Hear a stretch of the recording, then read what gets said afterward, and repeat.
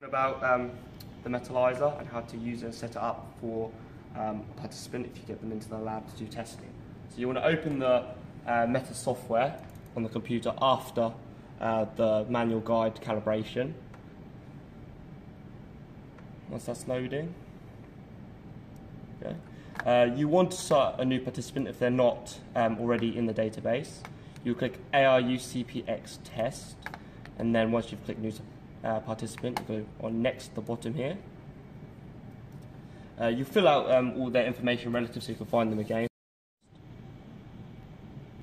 Right, you select your ramp or step test protocol. Go on select whichever one you think appropriate. For this demonstration, I'll click this one, ramp protocol at 25 watts per minute. You'll also want to go on your sensor adjustment down at the bottom here. Click on that.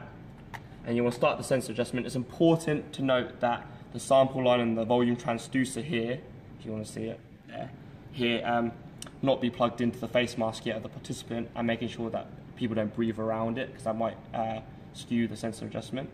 So you press sensor adjustment and just wait for that to sensor adjust. It says here sensor adjustment running.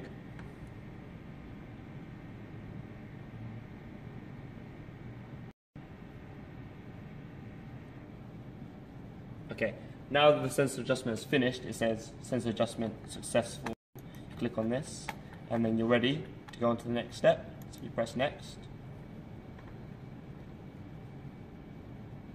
And you're ready to begin the test. I'm just going to change it from the 9-panel view to the workload control view.